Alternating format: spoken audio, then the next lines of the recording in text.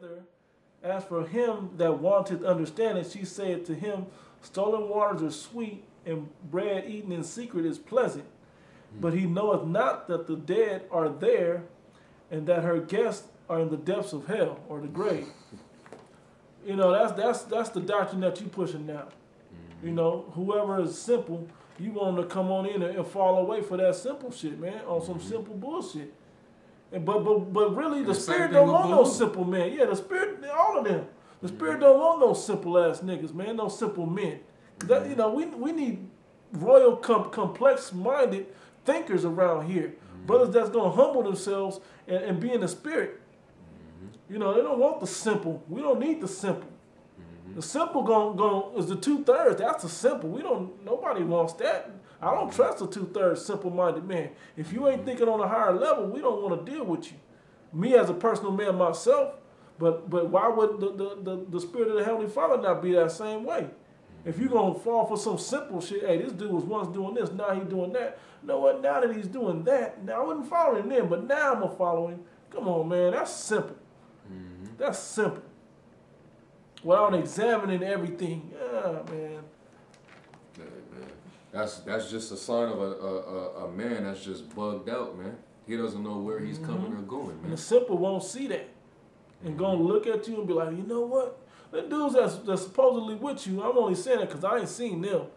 But them that's supposedly with you, they must be simple. I don't know. I don't know who they are to know if I ever met them or not. But just saying, they must be simple. If they just gonna walk away like that. And not try to correct you, not go deep into the scripture, not go none of the protocol, none of the order that you're supposed to do in this first. You gotta be simple. You ain't gonna just lead me away. You're gonna have to show me a script or two that proves that what I'm doing is not right. That's how you examine it. And then I'm gonna go to that man and be like, look, this is what I found, elder, this is what I found on this. Please give me the understanding because I'm not sure what's going on. If he cussed me out, he cussed me out. Lord willing, he edify me. You guys know? No, it's just I had a script because basically with this guy, he's bugged out because he's getting entangled between the doctrine that he's been taught and the other doctrines that these scoffers are coming with, the other false teachers is coming with. So he's getting scrambled, man. And the scriptures tell you not to do that. You're supposed to stick with one. Come on, man. How many times do we have to tell a lot of men out there, especially the ones that's coming in, that if you gonna come into this, stick with one teacher, man. Yeah. That's why we tell brothers, man. If you want the 100% truth, stick with GMS, man. Right. You want barbecue? GMS only. You want barbecue, burgers, and fringes? Then go to Nate. Go somewhere else, man. You know, you want to make rap videos and cook burgers up, you know, go to them type of dudes, man.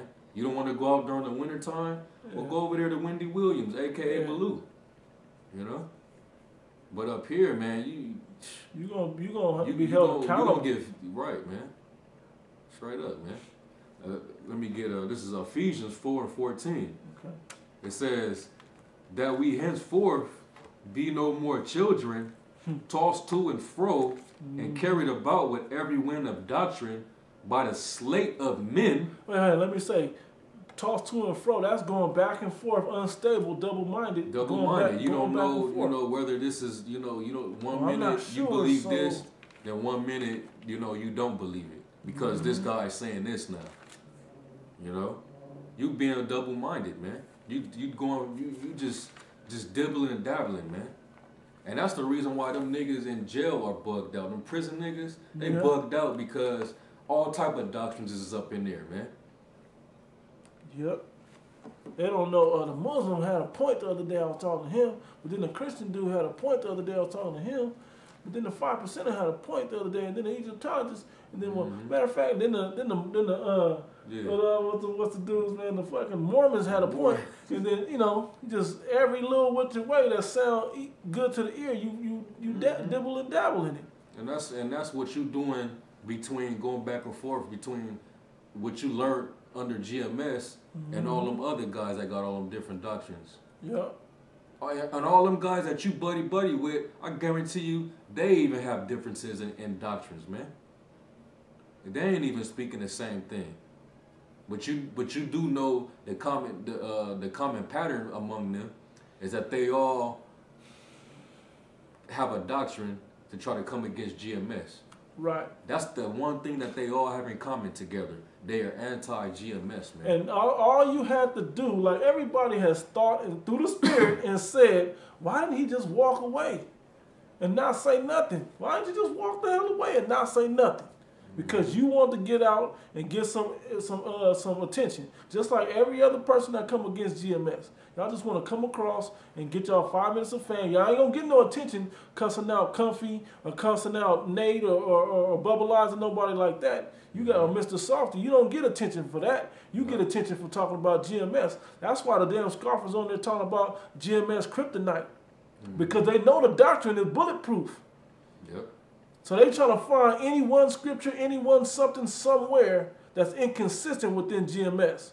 I don't never see anybody bringing up nothing about none of these other camps, unless it's a GMS cutting they bullshit that they doing. But outside of GMS, nobody talks about nobody else. GMS gets on everybody, whether you in GMS or you out. If you amongst Israel, you get talked about through GMS. Ain't through no the respect Spirit. of persons in GMS. None. Ain't no respect of persons in the camp, man. That's in the spirit. In the spirit. Right. It ain't just about GMS or the camps of GMS. It's about in the spirit of Yahweh Ba'ashem Yahushua. That's right. There ain't no respect to a person. So you talk about whoever, whenever, if they going off. Or you try to correct them in the right order first. If they don't, if they go off doing shit like you doing, you get on their head. Yep. And that's how it goes. That's right. You have more on there? That was it on that. Okay. You on Sirach, right? Yeah, 5. Yeah, Sirach 5 and 9. Okay. It's basically going to tell you the same thing. Right, ahead, bro. Sirach 5 and 9. Winnow not with every wind. Yep. And go not into every way, for so does the sinner that has a double tongue. And you a double tongue ass nigga, man. You a double tongue ass nigga, man. It's brothers is bringing out all types of shit to have evidence on you about that. About you being a double tongued dude. You know? You was better just keeping your mouth quiet. You were just right. You should have just walked away, just man. Left, man. If you had a real problem, did your thing, man. You should just that was off the best and did thing your you could have ever done. You know. But that proves that you wanted the attention of it, though. At least them other men that supposedly out there with you, or that they walked away as well, at least they smart enough at this point to keep their mouths quiet. Yep. They got you out there looking like a fool. Because you quick to open your shit like that. Because I'm pretty sure they know you probably ignoring it, but they know you ain't supposed to rebuke an elder. But you the only one among them doing that. That just shows something that you're the leading demon, man. You're the leading demon. You know? Verse 10, it says, be steadfast in thy understanding, and let thy word be the same. Let your word be the same. Go ahead. It says, be swift to hear, and let thy life be sincere, and with patience give answer. Yep. Now, when it says thy life be sincere, now sincerely, are you doing the most you can do to really bring in the elect of Yahweh Ba'ashem Yahushua by not going out on the streets? Week in and week out? Really? Search inside your own spirit. Now, I know you probably got that demonic spirit on you or whatever right now, but off the top, when anybody really search inside themselves, they really say, hey, am I doing the most I can do? Can I do more? Should, if you not of able body to go out on the street, brothers that may or may not be of able body, or for whatever circumstances, they may not go out. Still, they try to put something in upon this, to build upon the spirit of Yahweh Ba'ashem Yahushua and edifying and bringing in the elect, waking up the elect. But you of able body, because you done done it in the harshest place that I'd ever been, which was Boston. So I mean, how are you not able, and New York, how are you not able body to go out and teach? And then see, the difference is the Most High gonna judge you according to you. There's brothers out there with bad backs, bad legs, and feet and ankles and whatever else, knees and so on and so forth that still go out. That still go out. The elders is getting up in age a little bit. Let's go out. Infirmities, man. They go out. You know, brothers got all types of ailments and infirmities. That doctrine is nothing more than just an excuse, man. Right. All it is, you know, you trying to use Paul because Paul taught in the synagogue for 3 months, which that never proved that he wasn't going out. Right. But regardless, this whole doctrine that you're using is because you're just trying to make an excuse not to go out, man. You lost patience. You're not enduring hardness as a good soldier. Now, going out is hard. Now, not all of the elect are going to be out on the highways and hedges. We always said that. Right. But if you're claiming to be a prophet, prophets you could read all throughout the Old Testament, bro. Mm-hmm. None of them was prophesying in some house. They were all out. That's why they all got killed. Right. Well, they wasn't hiding in the house. They wasn't hiding nowhere. They was out there prophesying, man. So it's just nothing more than just an excuse, man. Straight up. Matter of fact, get James 1 and 8, man. Okay. We gonna hit up on a couple more. You don't want that no more? Yeah, you can close, bro. Okay. We gonna hit up on a couple scriptures and then we just gonna end it. Yeah. You know, but you know, this is for edification for the elect brothers, man. To you know, lift up your spirit because you know we in that time now, man. It's scary. Dudes are gonna start departing, man. And that dude, he's not gonna be the last, man. Nah, it's gonna be somebody to the famine come. It's gonna be a pattern, man. It's the same old, man. You know. And I want to say this real quick about it, and more than just edifying the elect, man. I mean, you know, brothers that's already got this word. We trying to edify younger brothers that just coming in or just you know that's considering coming in. Mm-hmm. You know, and that's just not quite sure. Because y'all, the brothers that got it, man, that, you know, we ain't worried about y'all. Y'all know y'all already know what it is. Y'all know what the deal is. It's the ones that's still on the fence, that's not sure, that see this strife, and then and have doubt now because of this. Right. You know, not sure that this is the right way when it is. And you up here trying to cloud the entrance, man, and guard the entrance and send them on another way. Mm-hmm. Anyway, James 1 and 8. A double-minded man is unstable in all his ways. Yeah, a double-minded man is gonna he gonna be tossed to and fro. Mm-hmm. You know, just like Nate. Just like Nate. He all of a sudden don't want to teach the name. We don't know the name, but this dude was sincerely teaching the Hebrew, and he was teaching the name in the Hebrew just 10 years ago. You know, so this guy, he's double-minded, man.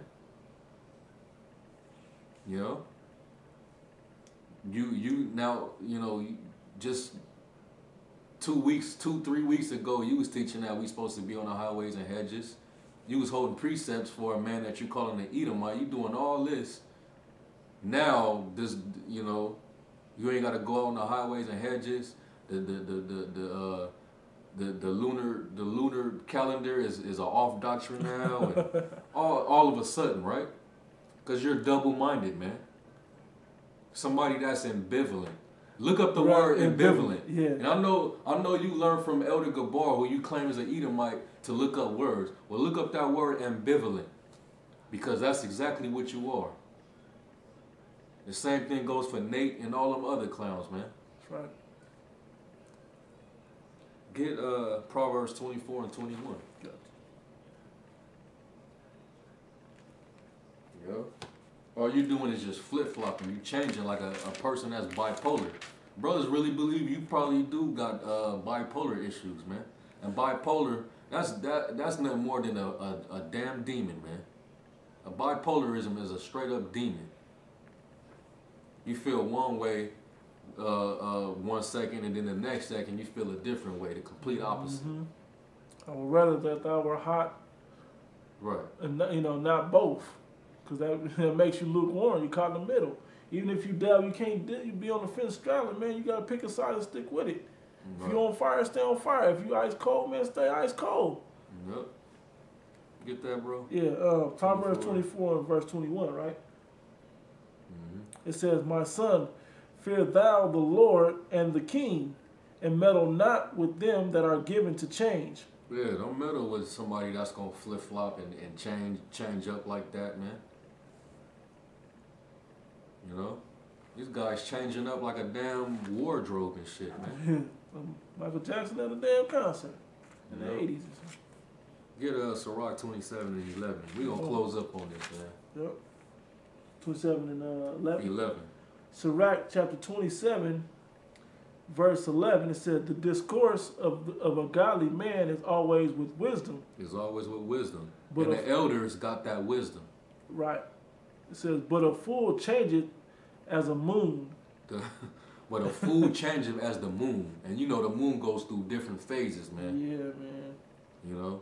You're going through different phases right now with all them demons. Hey, that's a slight little cut up under that lunar calendar. You know, that's just a little slight one that the Spirit threw into you. With that lunar calendar madness that you're talking, man. At the lunar calendar, how do you keep the lunars? The weekly lunar Sabbath. Right. How you keep the Feast of Weeks under the... Man, we ain't going to even cast pearls, man. If the Spirit allows it, brothers is going... I'll just say this. Go ahead. Rehearse the righteous acts. Right. You're not going to get it perfect. Rehearse the righteous acts to the best of your ability. Right. Simply put, Judges 5 and 11. Yeah, Judges, right? We're just going to leave it at that. We're just going to leave it at that, man. It's just that simple. You know? So, you know, with that, you know, Barakatah Yahweh, Barakatah Yahweh Shai. You know, all praise and glory due to Yahweh Hashem Yahweh Shai. Double honors to the elders of GMS. And salute to all of the sincere Akim, all the true brothers that are continuing in the things that they have learned. That's right. And is assured of. So with that, Shalom.